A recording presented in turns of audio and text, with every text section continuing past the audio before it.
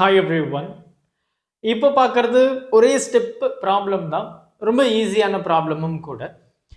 ஏன்னா நமக்கு given data ஒன்று இருக்கு, நம்ம யூஸ் பண்ண போகிறது எல்லாமே யூஸ் பண்ண போகிறது கிடையாது. ஸோ இதை மாதிரி பார்த்தும் ஸ்டூடெண்ட்ஸ் வந்து கன்ஃபியூஸ் ஆகிறதுக்கு வாய்ப்புகள் நிறையவே இருக்குது. அதனால தான் இதை எடுத்திருக்கேன்.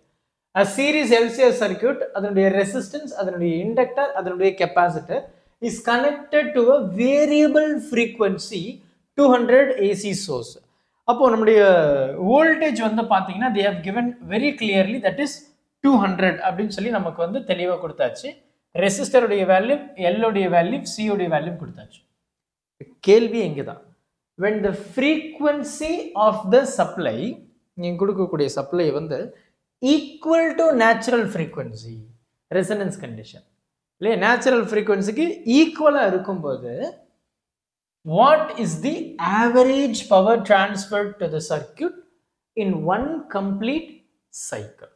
அப்போ இங்க நமக்கு என்ன சொல்லியிருக்காங்க, என்னுடைய Z வந்து is equal to R which is your 20 ohm இல்லையா, என்னுடைய டோட்டல் இம்பிடன்ஸ். பிகாஸ் நமக்கு என்ன சொல்றாங்க, ரெசனன்ஸ், அதாவது நேச்சுரல் ஃப்ரீக்வன்சி, என்னுடைய சப்ளைடு ஃப்ரீக்வன்சி வந்து நேச்சுரல் ஃப்ரீக்வன்சிக்கு ஈக்குவல் அப்படின்னு சொல்லும்போது அது ரெசனன்ஸ் கண்டிஷன் தான். அப்போ என்னுடைய Z வந்து ஈக்குவல் டு ஆர் இல்லையா, ஏன்னா Z அப்படின்றது root over R square plus XL minus XC the whole square.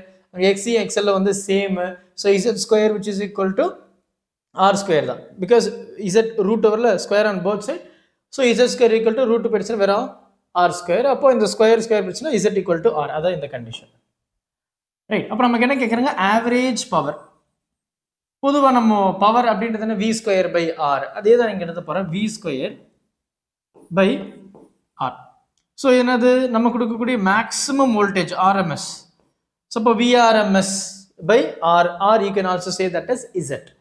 அப்போ வோல்டேஜ் என்ன சொல்லியிருக்காங்க, 200. அப்போ ஸ்கொயர் பண்ணுறோம்ல, அப்போ 200 into 200 அப்பான் R என்னது, ரெசிஸ்டன்ஸ் விச் இஸ் 20 ohm. அப்போ 20. இந்த ஒரு 0 போயிடுச்சு, இந்த ஒரு 0 போயிடுச்சு, இந்த 2 இது 10 டைம். அப்போ 10 into 200 becomes 2000. இது என்னது, பவர். அப்போ அதோட யூனிட் என்னது, வாட். இவ்வளோதான் ப்ராப்ளம். பொறுமையாக பாருங்க. டவுட் எதுனா இருந்தது அப்படின்னா மறக்காம கமெண்ட் பண்ணுங்க. ஏன் இவ்வளோ சிம்பிளான ப்ராப்ளம் இங்கே சொல்ல வர்றீங்க சார் அப்படின்னா, இங்கே தான் நமக்கு கன்ஃபியூஷன் வரும்.